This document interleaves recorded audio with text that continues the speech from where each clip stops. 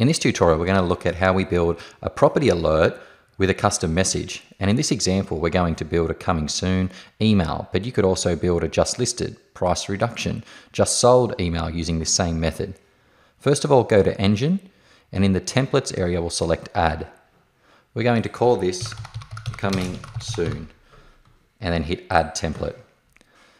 Now we're going to build a very basic template, and we'll start off with the subject, which says Set One Now. We'll click this. We'll type in the subject, coming soon, and instead of showing the full address, I want to add personalization, and we're going to put the suburb, property address suburb, and then hit save. Okay, so we can now add our header. Again, the header will have your logo and a little word in the top right. If you don't fill this in, it will be blank, but I think it's a good idea to put coming soon here. We can then save this. Next, we would like to add our custom message using the paragraph widget. Here, we will use the Hi, add personalization, and select the recipient name. This will put in the person's name that you're sending the email to. If you hold Shift on your keyboard and press Enter, it takes you down 2 lines, and you can type your message here.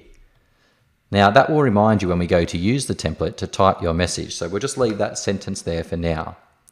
We then can use the Save option. I then like to use the Feature Property widget, and this will grab the property that we have coming soon, put in the photos and the details and all the marketing information. And once we've added that, we finish the template. So we can hit Save and then Save and Close.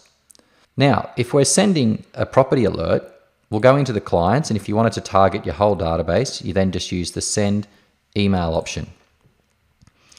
In the template area, we will select the coming soon.